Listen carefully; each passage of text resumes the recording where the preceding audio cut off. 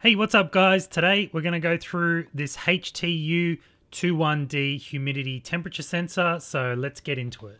Now, the sensor itself I picked up, you can get it online, eBay, AliExpress, all those different places.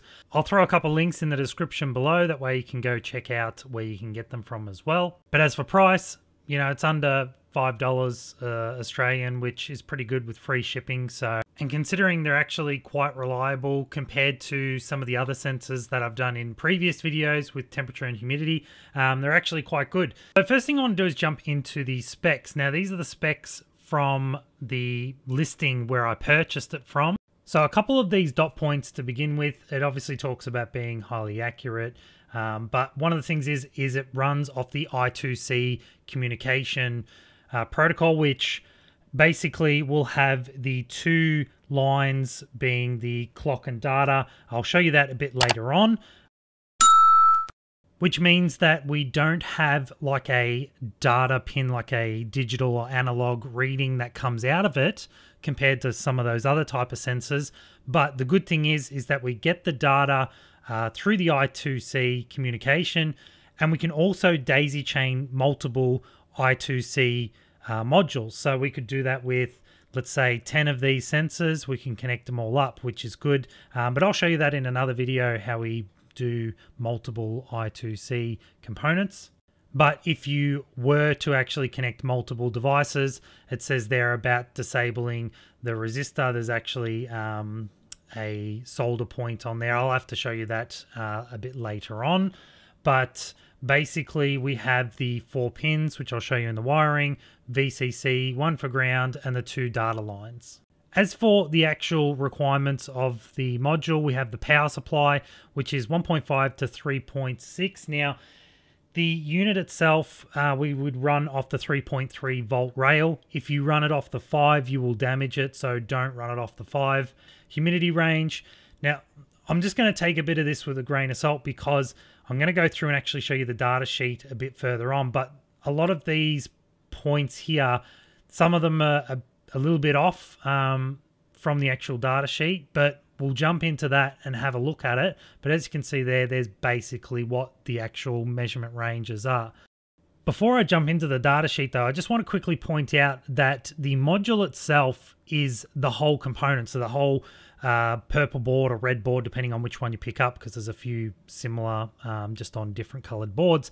But the actual black chip there that you can see the arrow pointing to, that is the HTU21D sensor.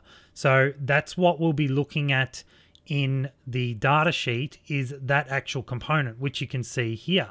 Because the board itself is quite a basic thing, they mainly just talk about the details all in this data sheet. Now you can see here, it goes through the voltage levels and the storage temperature, the actual operating temperature ranges, all that stuff's there. Now, sometimes they differ a little bit from some of those type of listings when you go to buy them, but all the details here, I'll put a link in the description as well if you want to go check out the data sheet.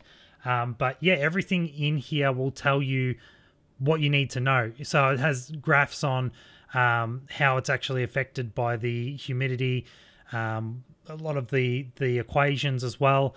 We also have a whole section dedicated to the I2C component if you need to daisy chain multiple units, because you'll need to set addresses that it knows, okay, this sensor is sensor 1, this sensor sensor 2, because it's doing them all in a daisy chain basically.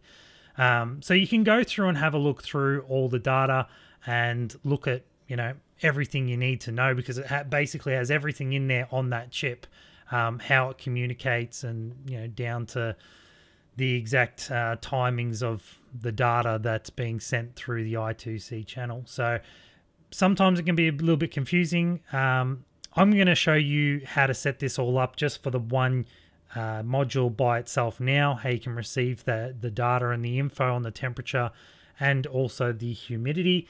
But like I said, go through the data sheet and have a quick look through and see what you can find. And yeah, if there's anything that you need to know from it, it's all in there, including the dimensions and everything as well of the sensor itself.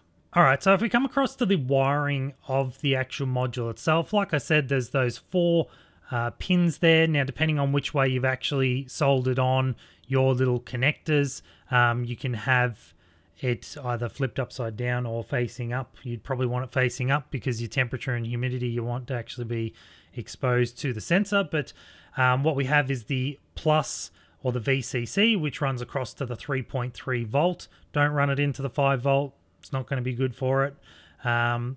You'd run your ground, which is your black wire, to the negative or the ground on the actual sensor itself.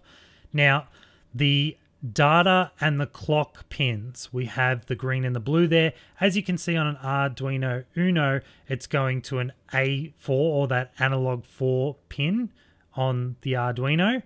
And you've got the clock there, which is going to the analog pin 5. Now, you need to make sure that you put it in those pins. You can't just pick 1 and 2 and say, oh, I'll change it in the code, because of the way that the Arduino is set up to actually output the signals through certain pins. For the I2C, it needs to be in those. Now, in saying that, on what I'm using with the Arduino Mega, they're actually different pins. So on the Mega, the clock, or what you see here going into the A5, the clock on the Mega is actually pin 21, and the data pin, which on the Uno is A4, on the Mega is pin 20, which you'll see a bit later on when I show you mine all hooked up. But what we're going to do now, before we hook that up, is to jump back to the actual sensor, which comes in the bag from when you purchase it. Sometimes they don't come with the pins soldered on. So as you can see there's the 4 pin holes where we can attach those header pins in and actually solder them on. And you just have to break off 4 of those and then solder them into either the top or the bottom, depending on how you want your circuit to be set up. So now I've plugged my sensor module into my breadboard, and we've got the wires running out. I've got 3.3 and the ground. And then as you can see there, that pin 20 and pin 21 for the data and clock on the Mega is going across to that clock and data on the actual sensor board itself. And once it's programmed, I can see there the flashing light because it's sending data through. So let's jump into the code and I'll show you how to code it. All right, so when it comes to the coding, what we're going to do is install the library first via the manage libraries. And then once that loads up, we can type in the search bar HTU21D. It'll give us a list of those libraries. And now most libraries also come with examples as well, which we'll use in this case.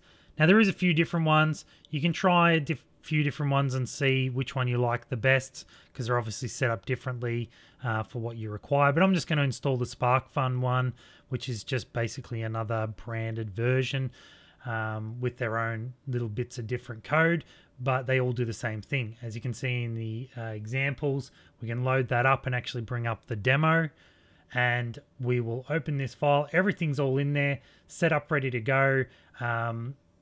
Now, you don't need to add anything else more. The only thing it does want to include the wire.h file as well, so you might need to make sure that that library is also installed. But make sure that your board is correctly set, whether it's Mega or Uno or whatever it is. Make sure your port's set correctly, verify and upload, done. Then it's uploaded to the Arduino, it's good to go. Now in this case, the code is basically giving us the temperature, which is in Celsius, and we have the humidity, which is a percentage. Now, if you wanted to do Fahrenheit or whatever it is you want, you would need to obviously add in some type of conversion there to go from Celsius to Fahrenheit. But yeah, that's as simple as it is. Now, if we jump across to, I'm actually using a hairdryer on, a little bit of a distance away from the sensor, just to get that heat on it. And what we'll see in the results is that not only does the temperature rise, but the humidity drops right off, and that's because that the hairdryer is obviously causing it to basically take the humidity out of the air as well. And then when I start to blow air on the sensor from my mouth, it actually increases that humidity again, and the temperature does fluctuate a little bit, but it's still coming down from the heat of the actual hairdryer, which you can see in the results in the serial monitor. So as we bring that up, we can see first off it connects to the board, and then it starts giving us those values. Now it's giving a value every so often. Now that delay is set on the last line of code. You can change that. Now if you go into the data sheet, it tells you all about the measuring times, but I believe it can get down to the 2 millisecond measuring times depending on how it's set up.